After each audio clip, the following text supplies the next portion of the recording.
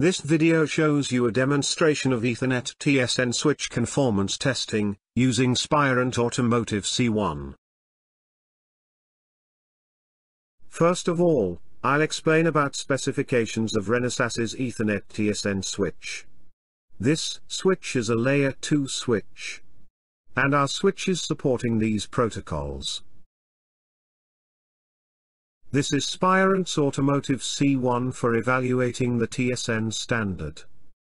Of the TSN standards that can be evaluated on this equipment, the 4 standards, shown in red, have been tested. In this demo, I run some frame preemption test. This is the demo environment. Switch IP is implemented in this FPGA. The FPGA and Automotive C1 are connected by an Ethernet cable. Automotive C1 and FPGA are each connected to the control PC. We can also issue commands from the control PC to FPGA via WAT. In addition, Spirent's TT Workbench tool is installed on this PC, and various TSN tests can be executed automatically.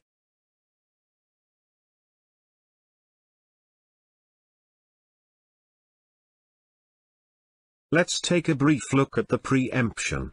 For Ethernet devices that do not have the preemption function, it is not possible to send high-priority frames while sending low-priority frames. Therefore, such a delay occurs and real-time processing cannot be performed.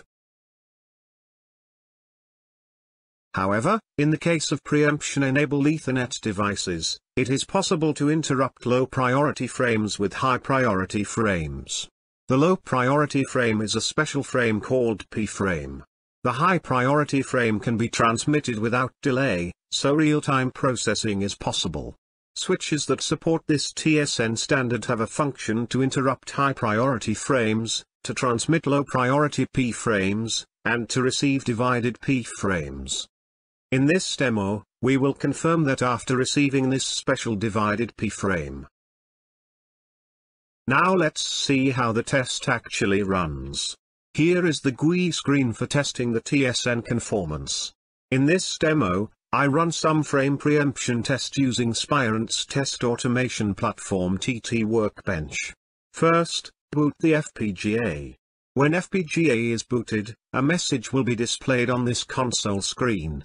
After booting, set the switch and PHY at a link speed of 100 megabits per second of auto negotiation. When all the settings are completed, a test selection message will be displayed. Select Test Accept and the FPGA settings are complete.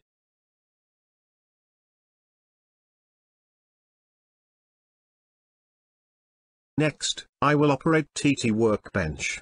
Setting up TT Workbench is easy, just click Execute like this and the test will be executed. The acceptance test checks that the switch can correctly receive the 6 divided P-frame sent from Automotive C1. Since the preamble part of the P-frame is different from a normal Ether frame, such an equipment is required. In this window, the frames sent and received from Automotive C1 are displayed visually. In this way, you can see that the DUT received the divided P-frame, combined it as a single frame, and sent it back to Automotive C1. Finally, Automotive C1 compares the transmitted data with the received data. If they match, the pass is displayed like this. By clicking here, you can display special P-frames that cannot be captured normally in this way, so debugging is easy.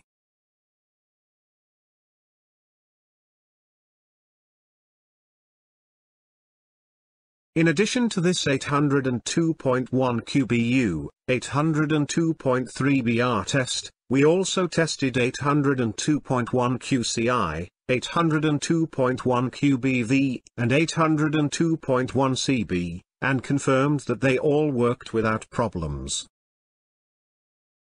Finally, more information about Layer 2 switch can be found here, available on our IP products page. In addition to Ethernet switch, we can provide various IP products. If you are interested in it, please contact us from our site. Thank you for watching.